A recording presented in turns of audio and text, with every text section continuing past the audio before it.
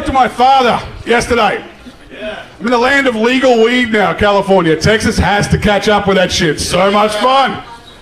I told my dad I was getting CBD for my knees. He said, you better watch out, son. You'll get high knees.